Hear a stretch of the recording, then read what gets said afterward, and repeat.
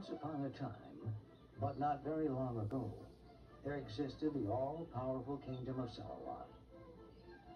Ruled by wise and benevolent leaders, the kingdom existed for the good of many, but mostly for its own good and that of its stockholders. The kingdom of Sellalot was surrounded by less powerful kingdoms. These were looked upon with magnanimity by Sellalot and allowed to exist.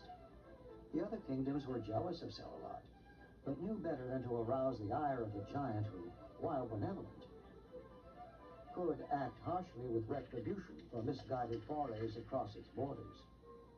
In return, Sellalot also respected the borders of the other kingdoms, so there was peace and general amnesty among the kingdoms. Within the kingdom of Sellalot, leadership was invested in the nobility called the marketing. The marketing had many responsibilities and courtly duties and served as the country's air force, spreading the word of Sellalot's magical powers. The foot soldiers of the kingdom were called the Knights of the Dinner Table, also known as salespeople, as they sailed from merchant to merchant. Now, the power of the kingdom came from the wonderful magical elixirs and potions it sold to all the people. So wondrous were these magical things that all the people knew their names and beset their local merchants to obtain them. In time, the people became spoiled by the magic of just adding water to dust, and miracle of miracles, wondrous elixirs and foods would mysteriously appear. The cleverness of Sellalot's noble air force, the marketing, was unending as it further captured the hearts and minds of the people with magical messages and incantations such as good to the last drop, foolproof rice every time, stove top instead of potatoes. It was a wonderful age and the people were happy. In the middle of all this happiness, however, were lots of merchants who competed with each other and worked very hard to scrape out a living. These merchants were the targets of Sellalot's Knights of the Dinner Table.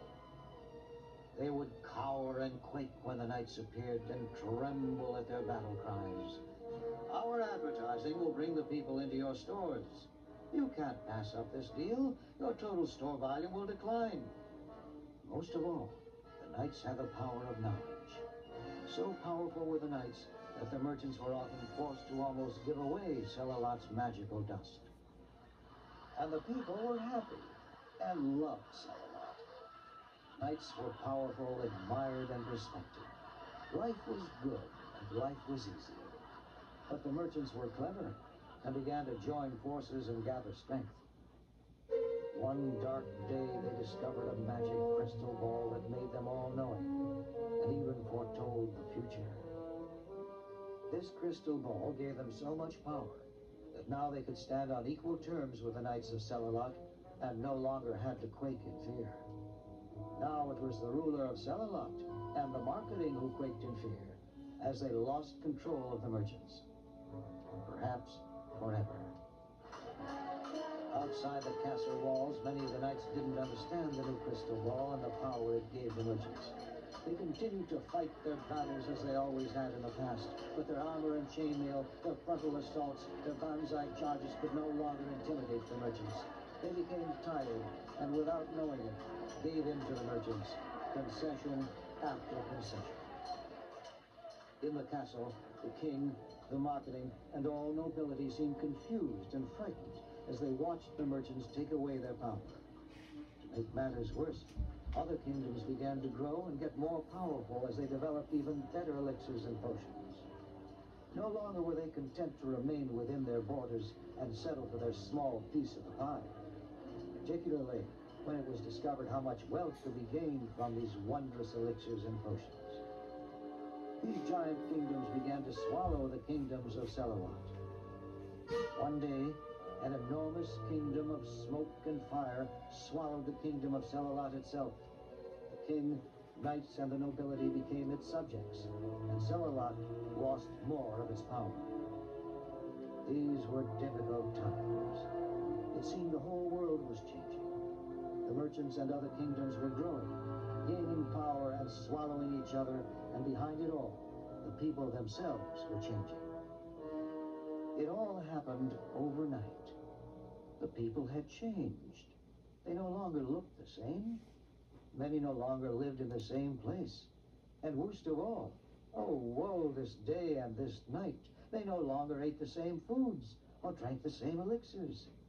Now they seemed more picky, more self-indulgent.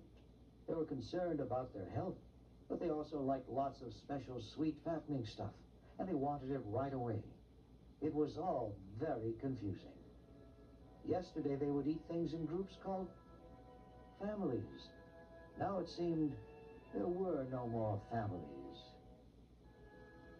Children were eating by themselves. Mothers were back at work eating at their desks. Dads were grabbing a bite at the local fast food. Others never ate at home anymore. Even worse, many people weren't eating meals. Instead, they began to graze, eating only a little bit at a time. This frightened many of the merchants.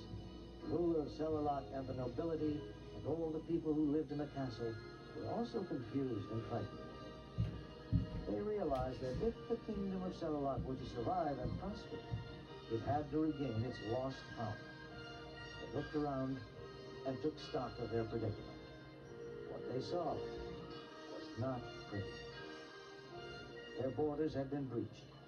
The knights of the dinner table were fighting valiantly to drive them off, yet they were losing ground.